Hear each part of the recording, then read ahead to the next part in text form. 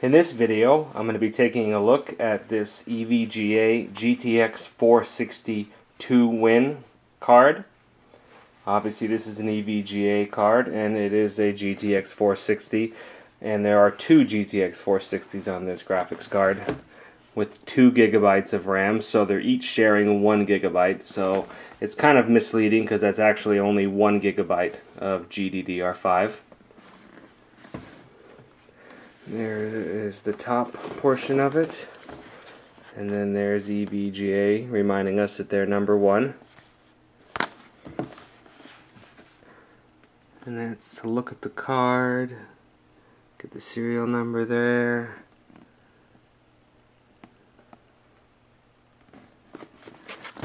And that's the side of the box showing the rear I/O.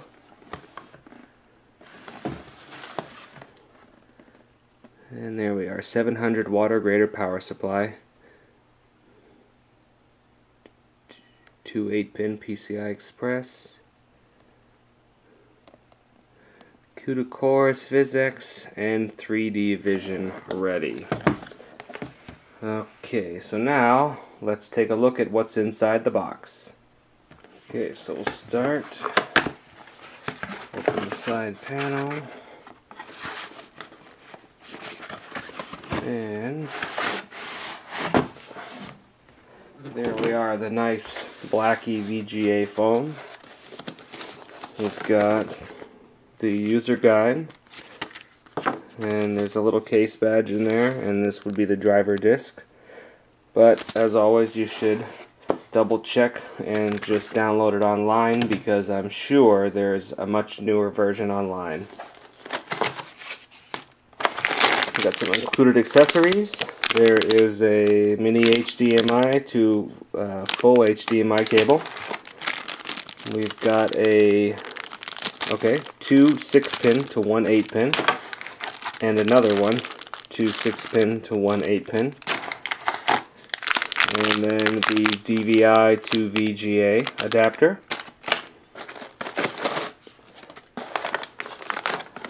Now we get this behemoth.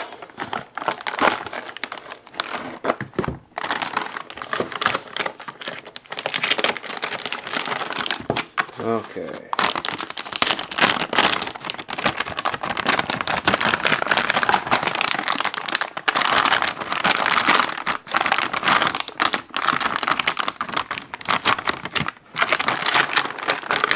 Quite a big graphics card here. There we go.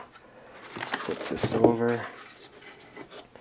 Okay, so that card is huge.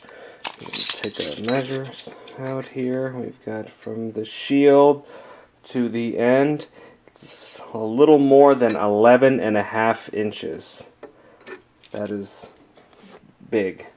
I'm sure this is normal. We're hitting 4 there, and the thickness is probably normal, about 1 1/4. Okay, so there we see our 2 8-pins there coming along. Hopefully that lights up. It looks like it will light up. I can't tell from here, but it looks like it may light up. Got the rear I/O there again. And the connector side. So this is aluminum, I believe. And then there's 3 fans in here. Look to be about 80 millimeters. I'm trying to count the heat pipes. I can see 1, 2, 3. I can see 3, maybe 4 of them in there. They're definitely concentrated around where the GPUs are. So let me try this again. 1, okay, 2, 3, 4. I think I see 5 or 6 heat pipes in there. I do. So should be pretty efficient cooling, but I think you'd have to have efficient cooling to handle the two GPUs, one there and then the other one there. Okay, so that is a look at the card. Now let me get some other cards for comparison, and we'll put them up to it and see. Maybe I'll go see if I can dig up a 460 and a 470 to compare this to. Okay, there is a 480, both by EVGA. lined up with it, so you can see that right off the bat it's got to be at least an inch, maybe an inch and a quarter longer than a 480. However, this card in theory should be quite a bit more powerful, I think.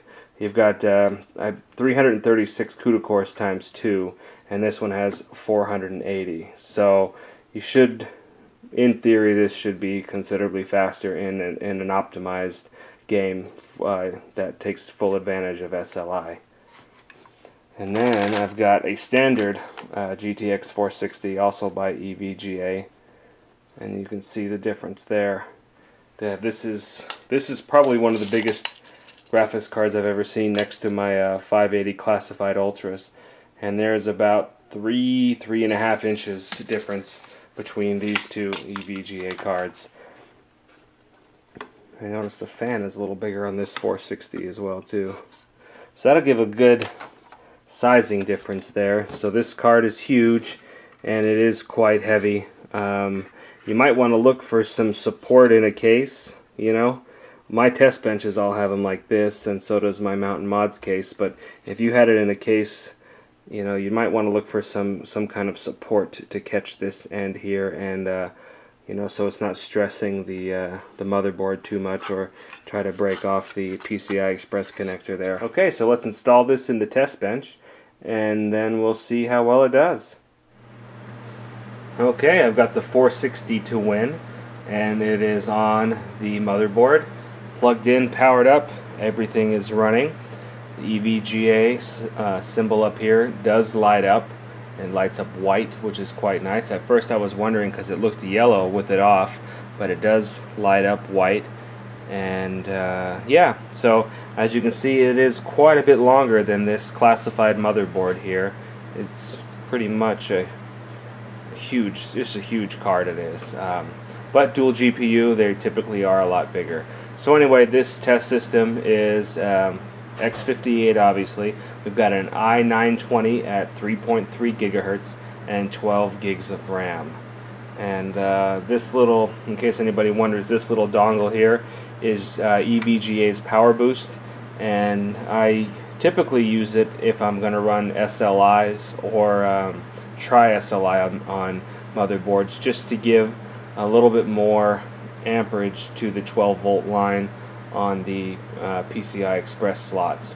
It just kind of plugs in here. I did a review on it. You can check my channel for that review and demonstration of how it works.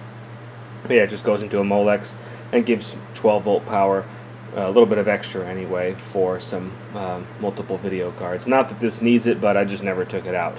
So anyway, that is the card, and we've got the fan speed set low right now, and I'll go ahead and do like a, you know, I'll run 100% fan here, and we'll check out the noise difference. That is actually a lot quieter than I expected. I mean, don't get me wrong, it's a high-pitched fan noise, I guess, but it's not that loud. I'm kind of impressed by the temperature here, so that is good. I'm happy with that. So let's jump right in and let's do some testing on this baby. Okay, so for the setup we have here with the 460 to win, we're running 1 volt on the clock, or excuse me, on the core, and on the clock we have 700 megahertz per GPU, so it is downclocked a little bit per GPU, and the memory is at 1800. So my first test I'm going to do, I guess we've got an idle temperature here, you know, around 38, 37, 39, depending on the card or which GPU. So we'll go ahead and start up 3D Mark 11, and I'll run this test, and then I'll get back to you with the results. Alright, so the 460 to win at the 700 megahertz. we got a score of P6555 with a graphics score of 6567. So it's looking pretty good, and we're performing, you know, right in here in the within the averages, I guess, of other similar systems. So that will wrap up the testing on this card in 3D Mark 11. But just to do a little comparison, earlier we did a size comparison with the 480. I'm going to go ahead and do the 480 on the test bench, and I'm just curious as to what the 480 scores here on this test bench to kind of get an idea if two 460s on one card can beat out the 480. So let's do a swap here and see what happens. Okay, so had the 480 on the test bench, and what I got out of the 480 was a P score of 5668 and a graphics score of 5391. So the 460 to win actually smoked it by 900 P points and over 1,000, almost 1,200 graphical points. So the 460 to win just spanks the 480. You know, you're looking at a higher power consumption though, you know, 2 8-pins, and a bigger card, of course. But the 480 and the difference in price isn't that much to get, you know, 1,000 more points of performance on 3D Mark 11. Of course, the game would still have to, that you were playing would still have to support, you know, SLI, and it would have to